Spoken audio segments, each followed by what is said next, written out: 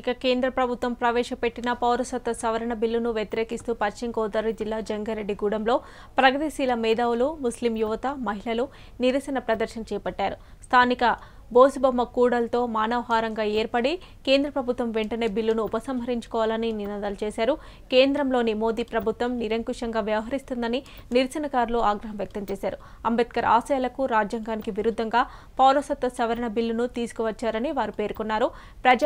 ప్రజాభిప్రాయానికి వ్యతిరేకంగా రూపొందించిన NRC, CAB బిల్లులను తక్షణమే ఉపసంహరించుకోవాలని నిరసనకారులు డిమాండ్ చేశారు.